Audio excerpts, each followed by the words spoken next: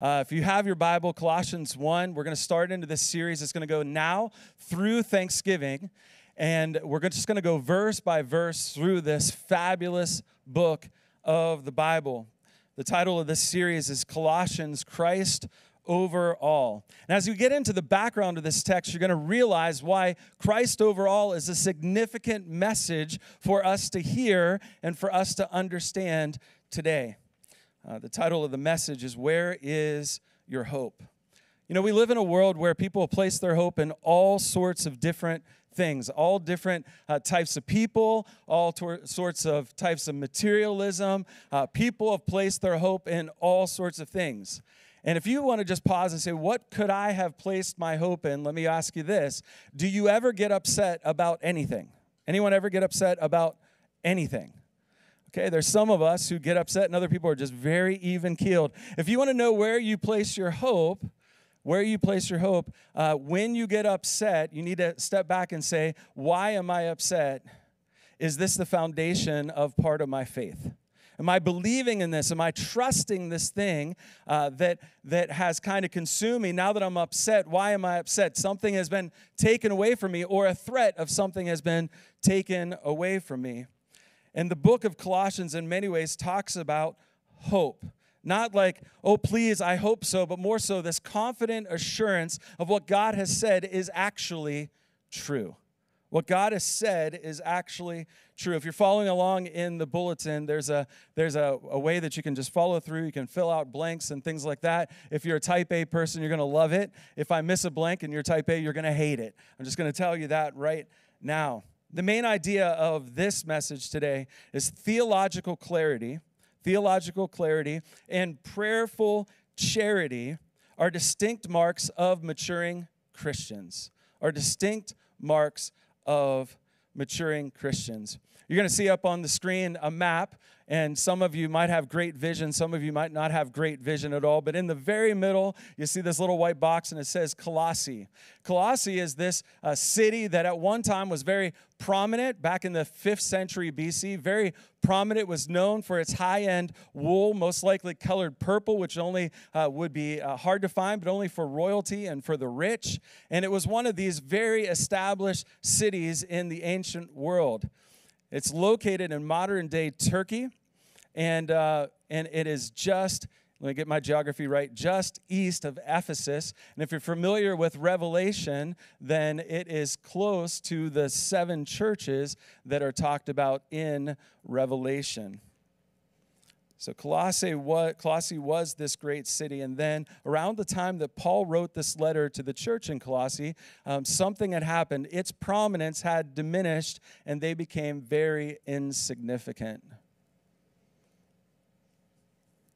These people were religiously influenced by worship of the Roman goddess Diana, humanistic Greek philosophy, a fascination with the invisible world, and somewhat influenced by legalistic Judaism, even though they were a predominantly Gentile people. To the early Christians of Colossae, they were embracing a Jesus plus belief system based on extra knowledge and extra doing. It's Jesus plus more knowledge or Jesus plus more doing. And as Solomon says in the book of Ecclesiastes, there's nothing new under the sun. There are many things that would be prevalent in a Colossae that would be prevalent in our day and age today, even within our country and within our state, and may I argue, even within us. We love to have the idea that as Christians, that it's Jesus plus something that we can control. Instead of, it's Jesus only. The good news of the message of Jesus Christ is Jesus only. It's up on the screen. False teaching and harmful beliefs were prevalent when the Apostle Paul wrote Colossians.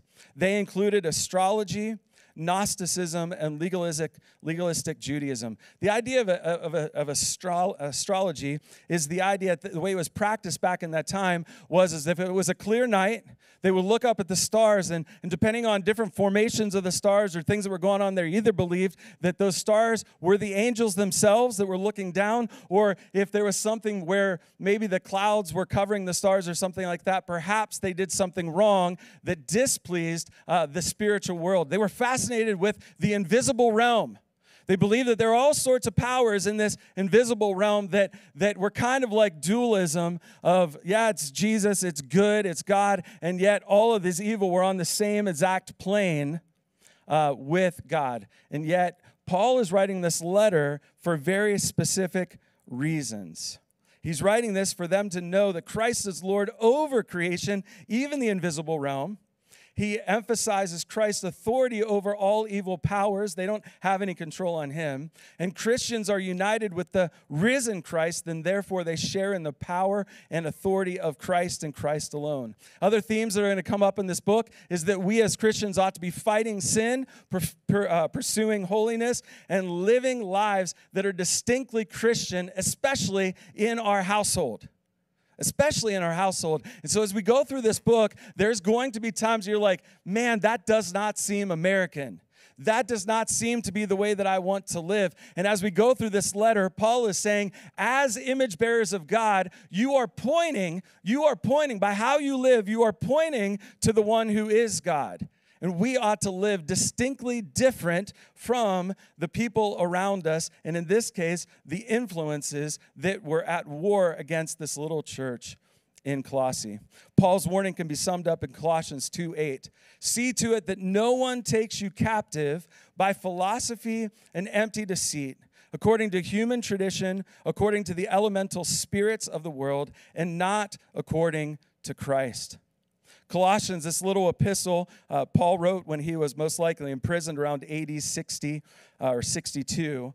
Colossians was written as an encouragement to stay clear of false teachers by pursuing Christ as the one who is supreme and the one who is sufficient. He is supreme. He is sufficient. Christ is, we aren't. Christ is, the angels aren't. Christ is, the evil powers aren't. Christ is, this idea of Gnosticism and knowing more, that is not good news. Jesus alone is good news. And Gnosticism was this kind of syncretistic, I don't want to use all these big words, but this syncretistic type thing where all sorts of world beliefs were coming into this people group. And in Gnosticism, there was this idea that if we know more, we can penetrate different realms between us and heaven. And the more that we know, the more knowledge that we can take in, the more that we can break, literally, their thoughts, the 7 different levels that are keeping the soul from going to heaven. So in their thinking, the syncretism that was there, in their thinking, they're thinking, yeah, that's good news of Jesus, and yet I must know more so that I can guarantee that I will have eternity in heaven. But there were also the legalistic Jews that were like, you need to do more so that you're acceptable to God. How many of you were raised in a home where you just felt like you did not measure up to the standards of your parents, your teachers, your coach, your boss? Come on. Anybody?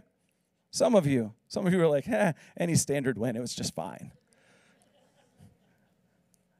There's something that's within us. It's like, I need to do better. I need to know more. I need to manage life on my terms. I need to have it all together. Therefore, I'm going to be accepted by others, and I'm going to be accepted by God. There's also a group of people that are like, I need to be in Bible study and Bible study and Bible study and Bible study. I need to know more. K-N-O-W. I need to know more so that I can be pleasing and acceptable to others and to God. But Jesus rebuked those type of people, didn't he? The religious leaders of his day, he rebuked them and said, no, it's not about knowing more about God. It's knowing God.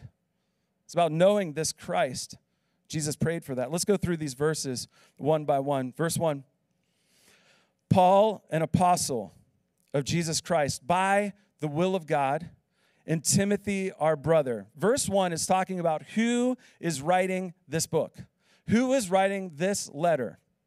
When Paul is writing this letter, he's saying, I have authority that was given to me, not by my own will, but by God's will. God called me, God placed me, God has emboldened me, God has saved me, and he has given me a position to speak to you. Paul did not know directly the people of Colossae, but he did know Epaphras through their interactions, and then Epaphras is sending back this news and saying, hey, something is wrong with the church in Colossae. Their theology is off. Their beliefs are off. They're being inundated by all sorts of belief. And I believe that Paul wrote this saying, hey, it's from Timothy also, because the people in Colossae would have known Timothy. Paul discipled Timothy. Colossae is also not a Jewish city. It is a Gentile city, which means that they felt like outsiders. They felt like they had to figure things out on their own. And what happens next in these coming verses, Paul lays out this beautiful theology and themes that as you look at it, some things will certainly pop off the page if you know anything about the Bible. And if you don't, Lord willing, we will go through it together. Verse 2 and down. To the saints and faithful brothers in Christ at Colossae. He's saying to those who have been set apart by God, to those who God has called into his family, by his will, not according to their works, not according to what they're doing, and not according to their knowledge. They're saints. They're not looked at as sinners anymore. They're looked at as saints. And when the Bible is saying faithful brothers, it's included in their faithful brothers and sisters in Christ at Colossae. Grace to you and peace from God our Father. Don't miss this. Paul's not saying grace and peace from me, but grace and peace from the only one who can actually give you grace and peace, God our Father. And then he goes into this thanksgiving and prayer. We always thank God the Father of our Lord Jesus Christ when we pray for you, since we have heard of your faith in Christ Jesus and of the love that you have for all the saints because of the hope laid up for you in heaven. Just in those verses, what do you see? Do you see faith, hope, and love? Do you see it? Look down at the verses. In verse 4, faith, we have heard of your faith in Christ Jesus and the love that you have for all the saints because of the hope, that confident expectation laid up for you in heaven. Faith, hope, and love are right there. But in those verses as well, he's establishing a theology of the Trinity. We see in verse 3, he says, God the Father of our Lord Jesus Christ. And then we're going to see Christ in verse 4, faith in Jesus Christ. And then further down in verse 8, you're going to see love in the Spirit. The Godhead, the Trinity, is working on behalf of his own people for our good, bringing about faith, this trust and reliance, especially under the threat of many false and dangerous influence. Love, active. There's active sacrifice one for another. Love the Lord your God with all your heart, and love who? Your neighbor, right? Love the Lord your God with all your heart, and love your neighbor. The natural response of true faith in Christ is putting the needs and desires of others before your own. If you're like, I'm not putting the needs of others in front of my own, I'm not being warm and generous towards them, I'm not sacrificing for them, then we step back and say, am I really loving them? And then do we want to? Sometimes we don't want to, and yet God says we need to love each other and need to love God. But the source of that, the fuel of that, is our hope. Moving on, halfway through verse 5. Of this hope, you have heard before in the word of the truth, the gospel, the good news of Jesus, which has come to you as indeed in the whole world it is bearing fruit and increasing, as it also does among you, since the day you heard it and understood the grace of God in truth. Just as you learned it from Epaphras, our beloved fellow servant, he is a faithful minister of Christ on your behalf and has made known to us your love in the Spirit. Now, there's so many beautiful things that Paul is laying out here, so many rich doctrines of the faith that we should pay attention to. If we're Christians, then doctrine should matter. What we believe matters. It is not good enough, don't miss this, it is not good enough for say, well, I'm a church-going person, I must be okay. That's not good enough because all of the things that we do aren't good enough before God. You can say, well, I'm a serving person. Well, that's not good enough before God. I'm a generous person. That's not good enough before God. All of those things are meant to be a response to what God has done on our behalf, not an attempt to gain favor of God. We need to get that in order. We were saved because of Christ's work, Christ's righteousness, which he richly lavished on us. We are not saved by what we know. We are not saved by what we do. And Paul is laying this out there for us. Now, we do serve, we do participate, we do love, we do give in response to what God has done for us. If we get that out of order, we are legalistic moralists. But if we get that in right order, then the beauty of the love of God has washed us clean. It's what God has done on our behalf. His righteousness through the person of Jesus Christ makes us holy, not our works. Otherwise, we would boast. Paul's charge to the church then is this: walk in a manner worthy of the Lord, fully pleasing to him. His charge to the church is, because of this rich theology, your response is walk in a manner that is worthy of the Lord. We're going to get to that verse in a second, but I want to highlight it first, because when we get to the word walk, it means this: how you live, the pattern of your life. How you live, the pattern of your life, and your behaviors all kind of come together to say, this is what it means to walk. This is what it means to live. This is how it means to respond. For those who have responded to the grace of Jesus Christ, how we live will look different than before.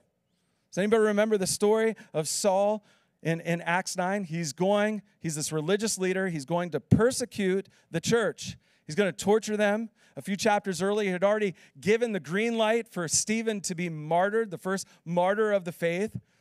Saul thought that he was doing the right thing. He thought that he was serving the Lord in the right ways. He was a legalist. He was a moralist. He did believe in the knowing and the knowing and the knowing, not like the Gnostics did, but like the Jewish leaders did. And when Saul is on the road to Damascus, he is blinded by a bright light. And everything from then changed. Jesus said to him, Saul, why are you persecuting me? Why are you persecuting me? And we see this reflection of the change that happened in Saul's life. He becomes the greatest of the missionaries of the early church. He's establishing churches everywhere. Much of the New Testament comes from this very man who thought he was doing the right thing, and yet he was persecuting the very church of Christ. Now Paul is writing here and saying, no, don't walk in that manner like I did. Walk in this manner, this new manner, where we are image bearers of God. Look at verse 9. And so from the day we heard, we have not ceased to pray for you, asking that you may be filled with the knowledge of his will and all spiritual wisdom. Notice the placement of his will. First is spiritual. Notice that in the text. First is spiritual, that you may be filled with all spiritual wisdom. Then it's physical and understanding, so that you can discern. We need to understand what's happening in the spiritual world, understand what Christ has done and is doing today, even right now. We must understand that so that we may respond with great wisdom and discernment in how we ought to live.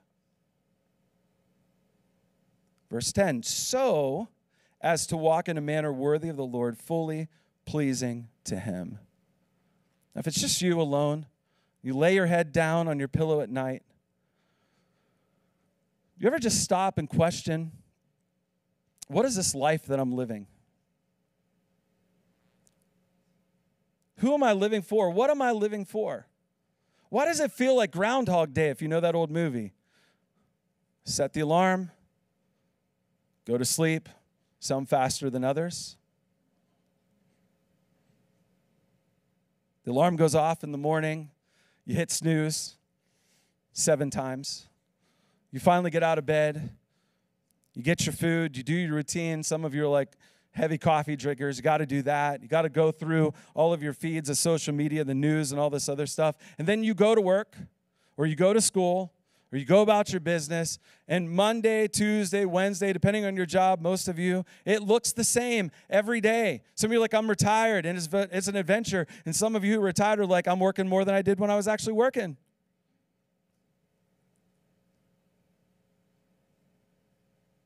And then you come home, or if you've been home, The meal's prepared. You're either preparing it or you're consuming it. You do your night activities. You watch the shows that you want to. You look at the bills that need to be paid or what's in the bank account or whatever that's there. You're going through your routine, and then at the end of the night, you lay your head down. You're like, reset. Do it again. And do it again. And do it again, and do it again. And in that do it again type of culture, that do it again type mentality that so many of us have, here's what happens. Here's what happens to us. We get lulled into the rhythms and the routines of the world around us. And Paul is writing to the people of Colossae and saying, that's what's happening to you. You're just lulling in. I'll take a little bit of moralism. I'll take a little bit of mysticism. Hey, the stars can't hurt. The extra knowledge can't hurt. And we don't stop and reflect, how am I living? What am I living for? Who is influencing how I'm living? Most of us don't pause and reflect on that all that much. And Paul is saying here, pause and reflect on this. And Paul goes into this amazing prayer. In different ones of his letters, in several of his letters, he has different prayers that are really vital for us to know. And he's praying for us. And he's going to go through this list here. I'm going to read through the prayers. We'll go through what's on the screen here. There's 5 items of prayer for Christians that he's going to go through. Let's look at verse 10. So as to walk in a manner worthy of the Lord, fully pleasing them. He's like, that's what I'm praying for you. And if you're fully pleasing to him, then your lives are going to bear fruit. Your lives are going to bear fruit in every good work and increasing in the knowledge of God. He's saying, be filled, number 1, be filled with the knowledge of God's will. Be filled with the knowledge of God's will. How do you know what God's will is? How do we know? God speaks in 3 distinct ways according to the Bible. He speaks according to his word. When we're reading his word, he's telling us his will. You can see on the discussion side of the bulletin, there's all sorts of verses that are there that will talk about the Lord's will. We can discern his will by his word. What has he told us? We can discern his will in our prayers. If we ask anything according to his will, he answers us. This is the hope that we have according to 1 John. If we ask anything according to his will, he doesn't always respond to our prayers the way that we want to, because oftentimes we're not praying according to his will. We want it our will. We want it our way. Paul is saying here, no, I'm praying that you're filled with the knowledge of God's will. So we know that God's will by his word. We know it in our prayers, and we know it in our community with other believers. We should be talking one with another. I'm learning about this God. What are you learning about God? What is he showing you? What is he teaching you? His word is truth. It's alive. It's active. If someone says something to me or you that we know is contrary to the word of God, we should not say, well, that's good for you. That's not loving. It's loving for us to say, where do you see that in the word of God? Because it's so easy for us to be distorted in our thinking. So many people go around and like, Jeremiah 29:11 is my verse. I know the plans I have for you, declares the Lord. Plans to prosper you. That's a great verse, isn't it? But it's not for us. It's a verse that's ripped out of a historical narrative in the Old Testament and becomes a great bathroom reading book. But it's not for us. They were in exile. They were having all sorts of harm, and they're saying, where is God? Where is God? And God says, oh, to my Israelite people who still remain, this is what I'm going to do for you. That verse isn't for us, it's for them. But we know a lot about the character of God by reading the story of how he's interacted with his people. So if someone comes up to you and says, hey, I'm discerning the will of God, here's what I believe he's telling me. The healthy thing, the mature thing is to say, let's explore the Bible together. And the fact is so many professing Christians don't know what the Bible actually says that they stand back and say, I don't know that I can do that. I don't know the word enough. Instead of, I don't know the word enough, but let's look it up. We have all sorts of resources that are out there. And as a church, we want to grow your biblical literacy because that matters. That's what Paul is praying for, that we would be filled with the knowledge of his will. That's in verse 9. And then number 2 is bearing spiritual fruit in every good work. That's in verse 10, that you would bear fruit in every spiritual work. That number 3, that you would increase in the knowledge of God himself. So not only his will, but you would increase in the knowledge of who God is. That's verse 10. And then look at what verse 11 says. So that you'd be strengthened with all power according to his glorious might, for all endurance and patience with joy. That we'd be strengthened by God's power and might, not ours. We'd be strengthened with God's hope, God's security, God's ways, according to his wills, not ours. Many of us are like, no, I just need to know more. I need to do more. That's what the church in Colossae was doing. And Paul is saying, don't be like that. Be strengthened in God's power by knowing the God of the Scriptures. Be strengthened with God's power for endurance. Paul says many times that there's a race to run. The writer of Hebrews says that we are running this race. Hebrews 12, 1 and 2 talks about there's a race that we're running, that we should run with endurance. And many people are like, no, I've been running a long time. It's time for me to retire. I love this saying, going to keep on saying until the day I die. If you're not dead, you're not done. If you're not dead, you're not done. Can we just say that together? If you're not dead, you're not done. There's an invitation that Paul has for us. Know this God and help others to know this God. Oh, no, but I've been serving for years. I've taught Sunday school classes. I have been a part of youth group and stuff like that. Do those children still need to know Jesus? Oh, that was so emphatic. Do those children still need to know Jesus? They do. They need to grow in the knowledge of who this Jesus is. Yes. And it's somebody else's job except for us to be a part of that. No. There's teenagers right now that are being inundated by crazy beliefs and dangerous beliefs at every turn, in the public school, in the private school, and in the home school. It is true. They need image bearers who are living out what Paul is praying for to come alongside them and say, hey, I know I'm an older man, I know I'm an older woman, and yet, hey, look to Jesus, don't live for yourself. How many people that they're retired or they're older and they look back and say, I wasted so many years pursuing my own dreams, pursuing my own things. How many people would say that? Many. And our children and teenagers need to know it's worth running, it's worth enduring, it's worth being patient, but be patient with joy, and it's not going to come from our power, it's going to come from his power. It's not by our might, but it's by his might. And look at verse 12. He goes on and says this, and this is so amazing, so powerful. Verse 12, 13, 14. Giving thanks to the Father who has qualified you to share in the inheritance of the saints in light. He has delivered us from the domain of darkness and transferred us to the kingdom of his beloved Son, in whom we have redemption, the forgiveness of sins.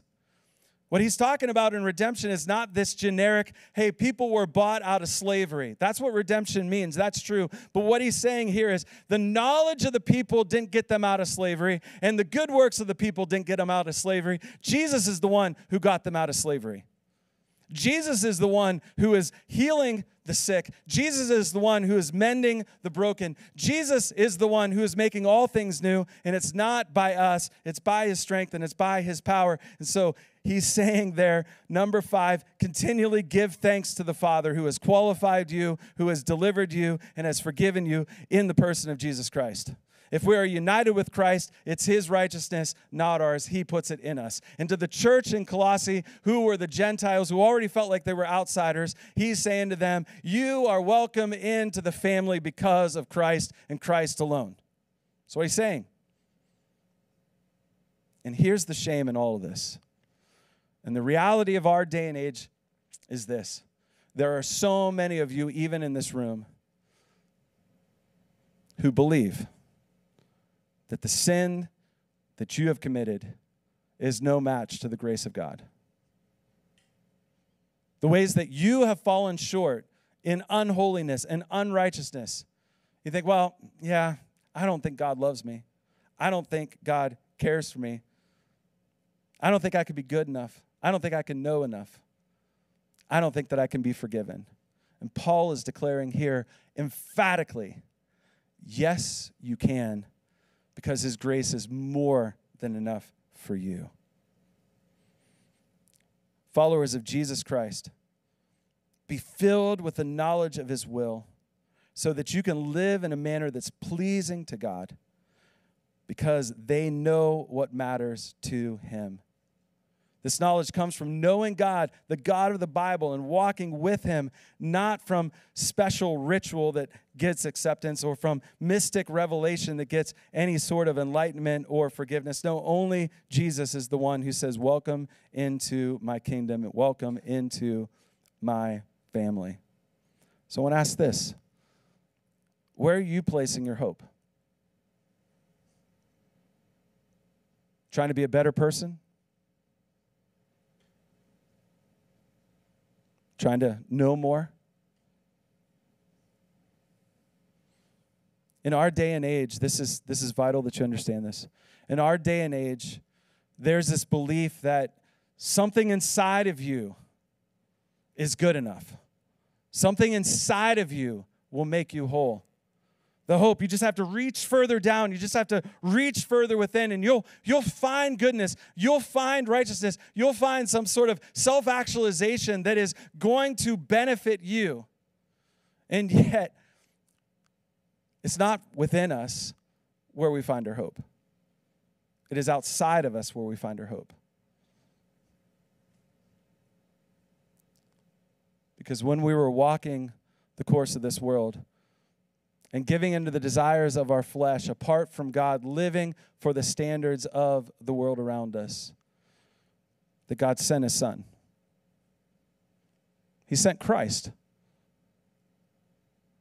there's many of you who have heard this before and never responded to it before.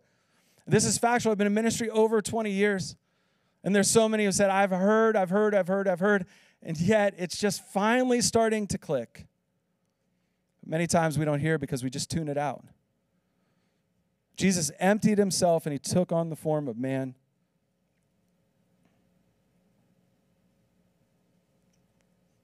And he lived a life that was only pleasing to the Father, because none of us can live a life that's pleasing to the Father.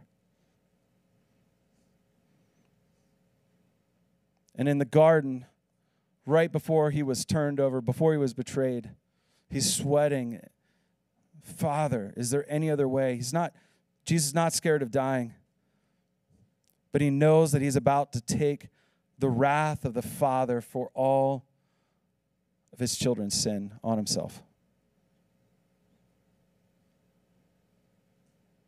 Some of you don't know at this moment whether you're a child of God or if you're not. And yet the invitation is come to me, and you will find grace, you will find peace, you will find rest. Come to me. Because Jesus did go to the cross. He did shed his blood as a payment for the wrath of the Father, so that we would be declared saints and declared holy, that we would be welcomed into his family. And on the third day, he rose from the grave, so that all who are children of God have the assurance of new life.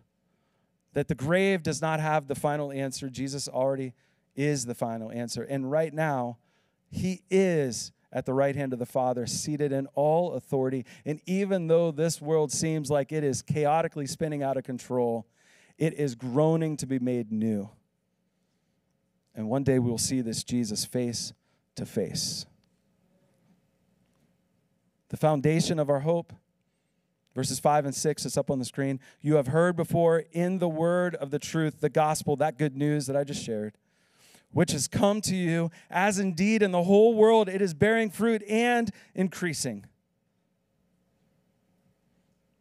The message of the gospel, this good news, is what Jesus has already done. It's not a message of go and do. It's what Jesus has already done. He knows you. He loves you. He proved his love through the gospel. And to the people of Colossae, a few years before Paul wrote this letter, there was an earthquake that hit. In many of the cities, the prominent cities around that area, they rebuilt, but Colossae didn't. So the foundation of their hope, the Colossian people were an insignificant people in the ancient world. They were insignificant. Who cares about us? This Apostle Paul, he hasn't come visited us, but Epaphras was there. He most likely started the church. As insignificant people, God, how do we know that we are loved by you? Paul's letter reminds them of their significance due to the completed work of Christ. Here's how I want to close this message in the next 30 seconds, is this. Would you take those verses that are there, those 5 items of prayer? You have them in the bulletin if you wrote them down, but they're in the verses right there. Be filled with the knowledge of God, bear spiritual fruit in all good works, increase in the knowledge of God. Be strengthened with God's power for endurance and patience with joy, and continually give thanks to the Father who has qualified, delivered, and forgiven you. Would you just pause for a second? And I want you to think about anybody in this room that you know. And if you're like, well, I don't really know anyone in this room that well, then I want you to think about someone outside of this room. And I want you to just spend the next 60 seconds. Pray those 5 items over them. If you're married, for a spouse. If you're a parent, for a child. For a friend, for a brother, for a sister. Would you pray this over them? Pray them. Pray these things. And then I'll close in prayer. We'll have the kids come back, and we'll end the service with a time of worship and celebration. Just be quiet before the Lord and pray those things.